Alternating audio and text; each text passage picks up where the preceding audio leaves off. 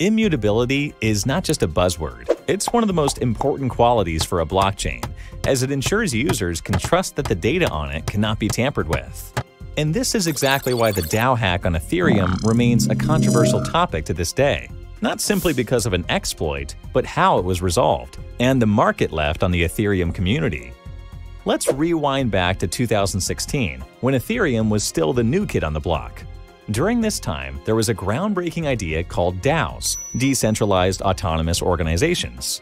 DAOs were meant to be organizations where decisions are collectively made by the community, and everything is governed by coded smart contracts. The first DAO, creatively named the DAO, was a decentralized investment fund on Ethereum and a giant experiment that explored DAOs as a concept.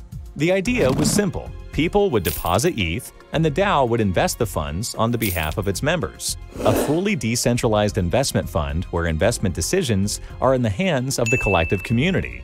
The DAO launched in April 2016 and surpassed all expectations after raising a massive $150 million worth of ETH from more than 11,000 members in just 28 days. But then, disaster struck. Less than 3 months after launching, the DAO was hacked. The hacker found a vulnerability in the DAO's smart contract that allowed him to perform something called a re-entrancy attack. Very simply put, by utilizing a vulnerability in the DAO smart contract, the attacker was able to continuously withdraw from the DAO contract before it could update its balance, thus siphoning funds from it. A group of white hat hackers called the Robinhood Group emerged and used the same exploit to recover part of the stolen funds. However, the majority of the siphoned funds remained unrecoverable. In the course of a few weeks, the hacker gradually drained $60 million worth of ETH, while a massive blow of confidence was dealt to not just the DAO, but Ethereum as a whole. The Ethereum community was now faced with a dilemma. On the one side, people argued that Ethereum's core value was immutability. What's on the blockchain should stay on the blockchain.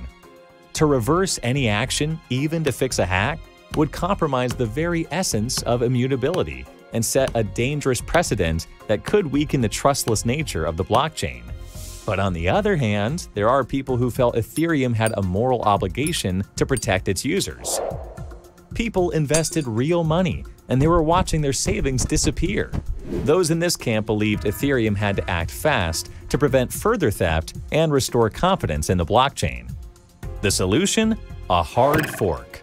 Ethereum's developers proposed the creation of a new blockchain that would undo the DAO hack by moving the stolen funds to a new contract where it could be refunded to the original investors.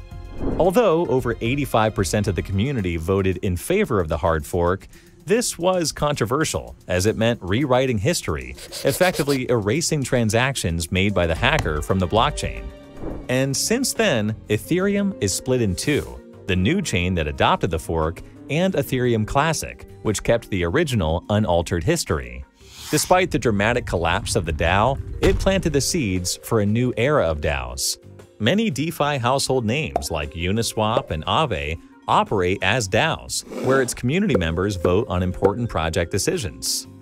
And so there you have it, the very first DAO and its rather colorful history on Ethereum. Speaking of decentralized organizations, have you wondered who calls the shots on Ethereum? Check out this video.